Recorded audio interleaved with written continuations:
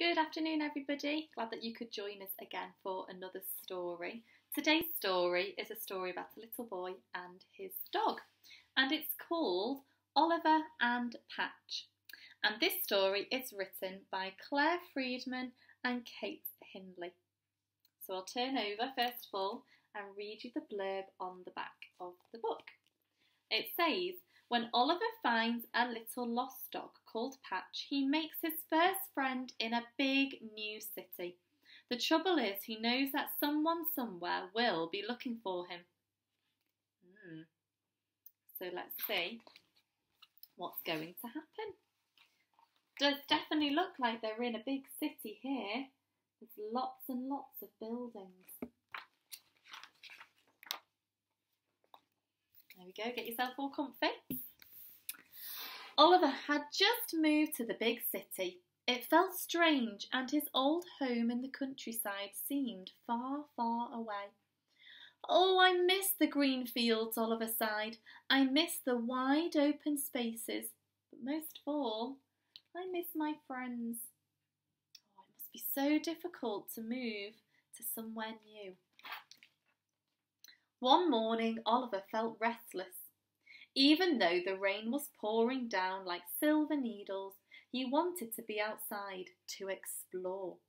People hurried by, unseeing and unlooking. Oliver glanced about, wondering which way to go, when suddenly he saw it, bright as a poppy in a cornfield. What could it be that Oliver's looking at over here? Can you see? What could it be?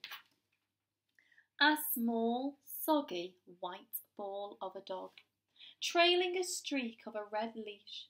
He was all alone, just like Oliver. Hello, said Oliver. Are you lost? He looked at the little dog's collar tag. Patch, it read. Just Patch. Oliver looked around. Nobody was calling for the lost dog. What shall I do with you? Oliver said to Patch. I can't leave you on your own.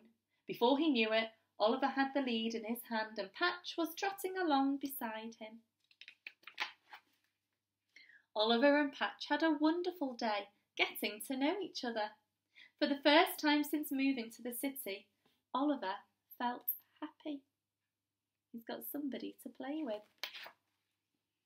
But as dusk fell, Patch became sad. He sat on Oliver's desk by the window and he gazed out longingly. Somewhere out there, in the rain-hazy twinkle of the city nights, was his real home. I wonder where that could be. Oliver woke the next morning to a scratchy, scruffling noises. Oh, Patch, Oliver laughed. They played all day long. Hide and seek, tickle tummy, bury the biscuit, curl up and cuddle, watering the garden.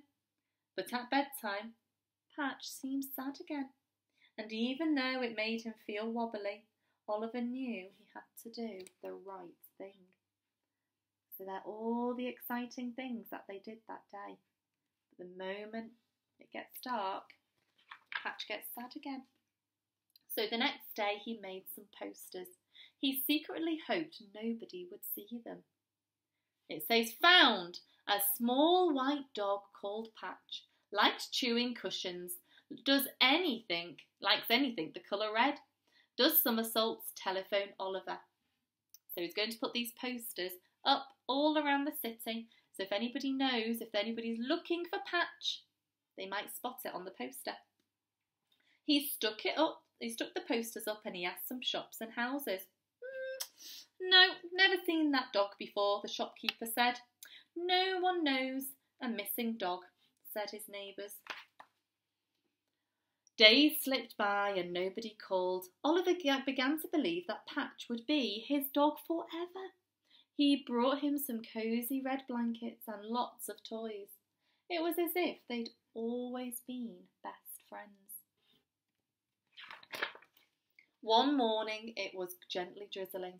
Oliver and Patch went exploring and they wandered down a narrow street, past tall iron railings by an ancient church. Suddenly, Patch barked. He tugged hard on the lead and he broke free. "Patch!" Oliver called. "Patch!" Breathless, Oliver reached a tiny park, hidden away like a jewel. A girl was sitting on the strings, sad and alone.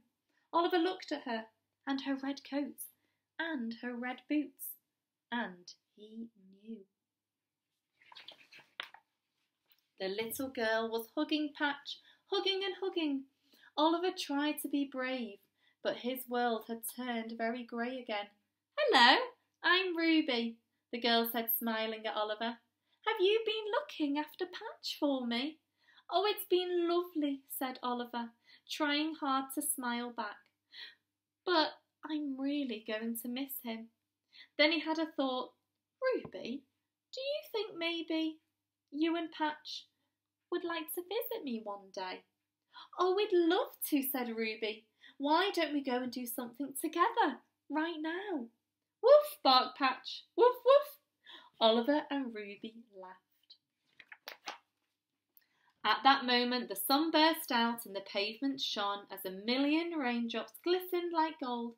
The city looked beautiful, and Oliver realised he hadn't lost a friend, but he had found another one. The end. Oh, what a lovely story. So actually, in the end, he gained his friend Patch, but also Ruby. So he wasn't lonely in the end after all. So that story today was called Oliver and Patch, and I hope you enjoyed it. And we'll see you again next time. Bye everyone.